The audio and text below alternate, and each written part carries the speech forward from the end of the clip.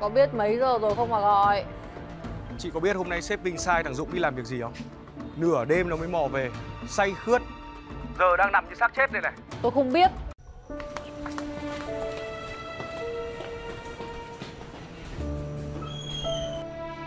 Ôi Dung ơi, em làm sao thế này hả Dung ơi? Nó bị từ bao giờ? Tiền thì nó ở đâu? Vừa hồi chiều anh em còn cười cười nó nói với nhau xong bây giờ anh... Mày im đi! Đừng có làm loạn lên, đỡ nó vào. Ôi dồi ôi. Ô, Hồng Xiêm à? Thằng này dài đốn thế. Chị Đồng. Để em pha cho Dũng cốc nước mật ong uống cho dã rượu. Thôi không cần đâu, em về đi anh tự lo được. Chị Đồng. Có gì cần gọi em nhé. Chị Đồng. Nhớ đừng nói với bố Nam đấy, không bố lo rồi lại sang đây. Vâng, em biết rồi. Chị Đồng. Kìa, đi kiếm tay vôi.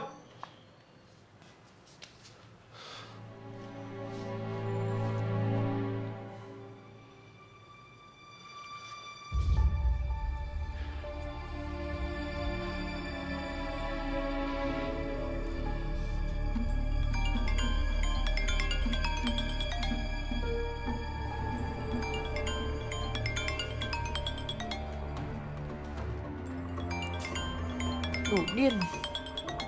Điều này mà còn làm phiền.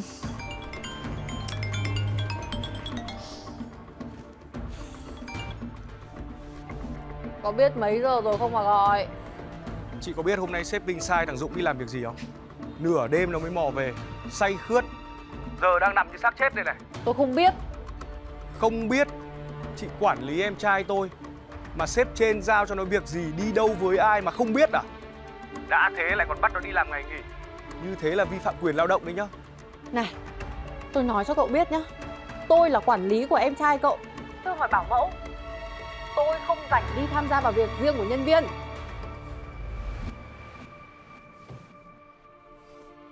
Tự dưng dính đến hai anh em nhà này.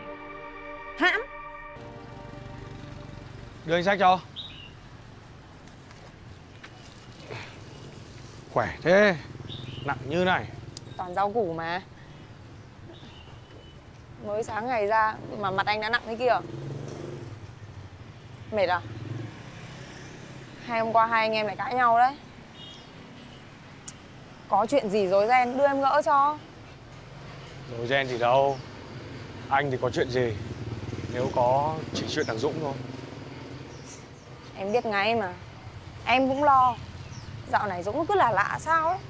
Em cũng biết à? Biết gì?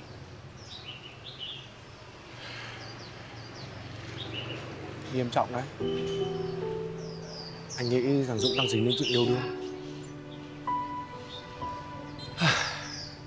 Thực ra thì cũng không hẳn là yêu. Biết nói như thế nào nhỉ?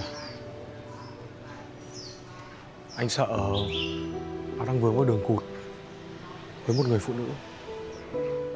Từ đâu như nào? Là ai? Từ bao giờ? Anh có biết đâu. Anh đang định hỏi em mà. Nó không kể gì cho em à? Không, em có biết gì đâu. Anh tưởng có chuyện gì nó cũng kể cho em chứ. Không hề. Dạo này em cũng tránh không nói chuyện nhiều. Mà sao anh không hỏi thẳng nó? Anh cũng khó nói chuyện với nó. Chả biết hỏi kiểu gì. Đang định nhờ em ấy